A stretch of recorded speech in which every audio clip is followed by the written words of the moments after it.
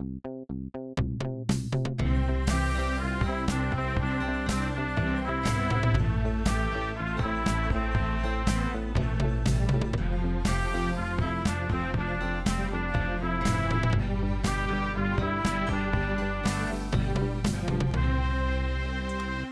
this is Mark Hiven for Technomicon Media with a video review of the new iPad.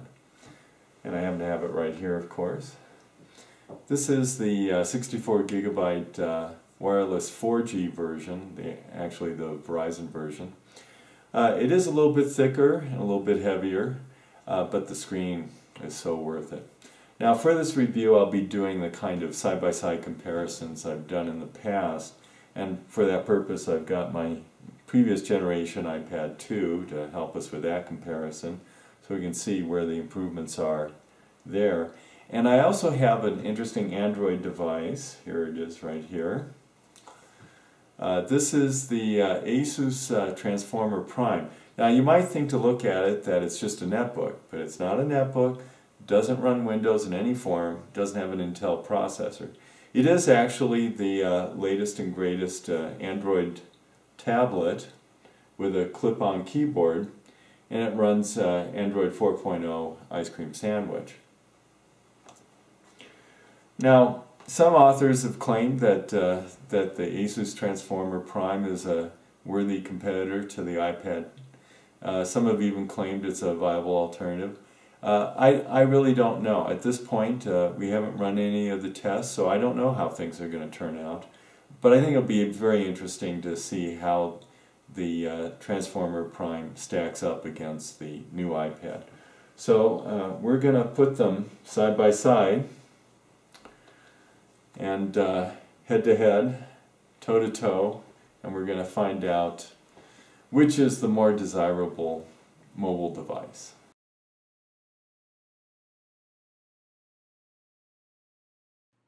As you can see, the Transformer Prime TF201 has a screen with an aspect ratio almost that of an HD TV, about 16 by 10, while the new iPad preserves its classic 4 by 3 ratio.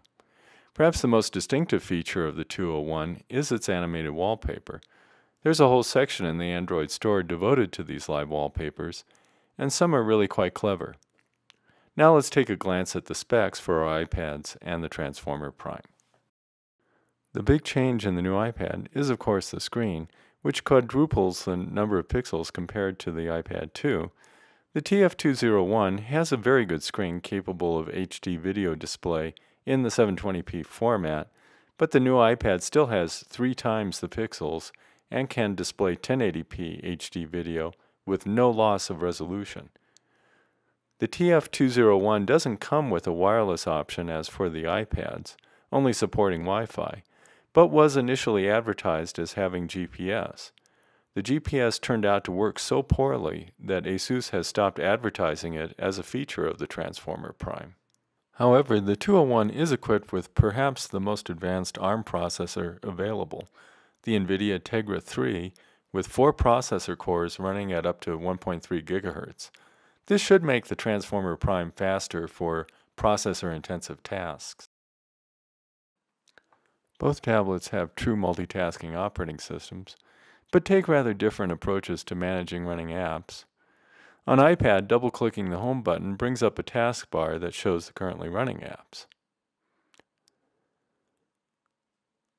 Android affords multiple ways to manage running apps. Here I have a widget on the home screen that shows the running processes and allows me to stop them individually or as a group. The Transformer Prime is quite thin at 8.3 millimeters and comes with a wealth of built-in expansion, including a micro HDMI connector and a micro SD flash card slot on the left side. While the keyboard has a full-size SD flash card slot and a full-size USB 2 port on the right side. The new iPad is a little thicker than the TF201 at 9.4 millimeters. Other than the SIM card slot, there's no memory expansion, and the docking connector is the only physical interface to the device. While the iPad can be paired with a Bluetooth keyboard, there's no option for an attached keyboard, but third-party solutions are available. Perhaps my favorite feature of the Transformer Prime is the detachable keyboard. It's a bit cramped, but provides good tactile feel for touch typists. The clip holds the tablet very firmly, but allows easy removal and replacement of the tablet. Touching the trackpad causes a mouse cursor to appear on the screen. The home screen works pretty much as it always has on the iPad. Swiping side to side moves between different panels of apps, with all apps found on the home screen. The taskbar now has an option to turn on AirPlay video mirroring if an Apple TV is on your network.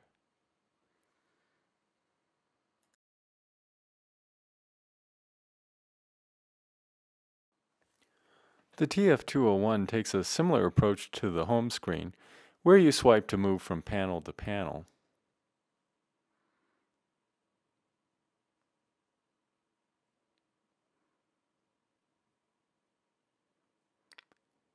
App icons and screen widgets can be repositioned easily.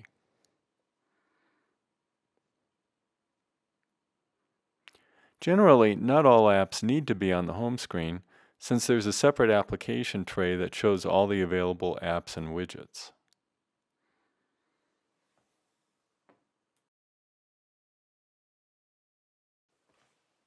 Now let's look at application launching. First, launching Kindle.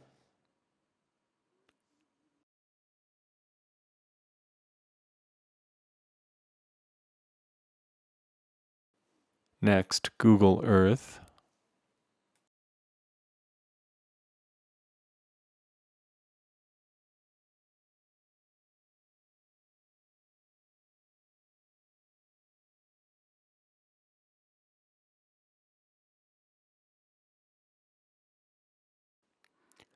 Then Google Maps. Here I try to get a GPS location on the Transformer Prime, and it just tells me that it's waiting, and it'll wait forever because it'll never get a GPS location. Next, YouTube. And notice that the Android version of YouTube has a much cooler 3D interface. Netflix launch, and here I'm showing actual physical tablet screens because it's not possible to show when the Netflix application finishes via the HDMI output.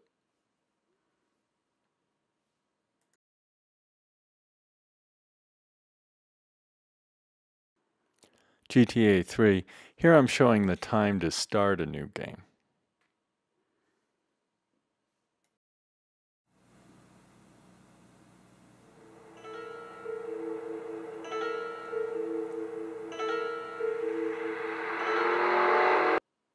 Browser launching. Here I'm showing the time to launch the browser and load the CNN homepage.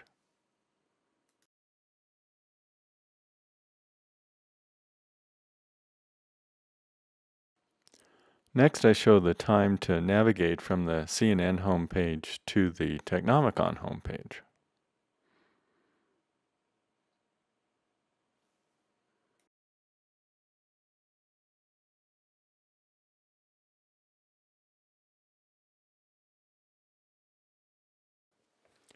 Now let's summarize the results.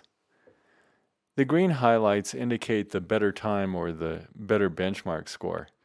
You notice there isn't a lot of green in the Transformer Prime column. And that actually does confirm the general impression you get from using the device. It feels rather sluggish compared to the iPad, especially for web browsing. Surprisingly, even on the CPU-intensive benchmarks like the SunSpider test or the Passmark software CPU benchmark, the Transformer Prime still doesn't do as well as the new iPad. And this is rather curious, and it's something I do intend to explore in my specific review of the Transformer Prime. We notice some other issues in using the Transformer Prime's web browser. One of them is a basic slowness in responding to our preview buttons. And the preview buttons are just implemented with JavaScript so that they're universally compatible with almost any browser. But the slowness was very, very consistent, and it just makes the browser seem very sluggish in navigating our site.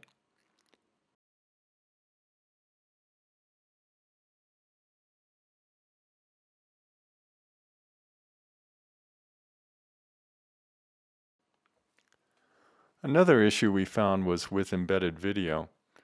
Of course, the Android-based browser uses Flash, and it seems to work okay as long as the embedded video stays embedded.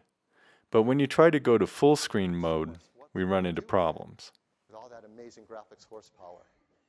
So we're going to bring up 3 demos to show you some really amazing stuff. Here you see us going into full screen mode on the new iPad with the HDMI output. But when we try to go to full screen mode on the Transformer Prime's HDMI output, we get a blank screen.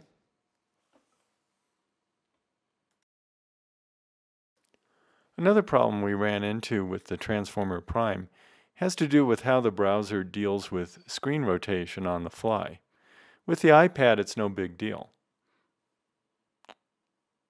You can rotate the screen and resize the content, and we actually try to take advantage of that by allowing the user to zoom in on the basic content panel of our page. On the iPad, it just works. On the Transformer Prime, screen rotation sort of works. Here you see I rotated the screen and I'm zooming in, and it looks like everything's fine. I navigate to a new page. The page loads. And then I try cruising around the article.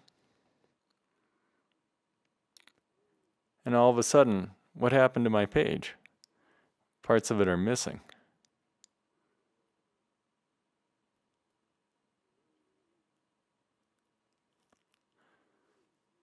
This conveys to me very poor quality control in the development of the browser. It's as if they never bothered to test it in portrait mode because they thought no one would use it that way. And there's an easy fix, and you just saw it, which is if I flip it around back to landscape mode, the problem clears up.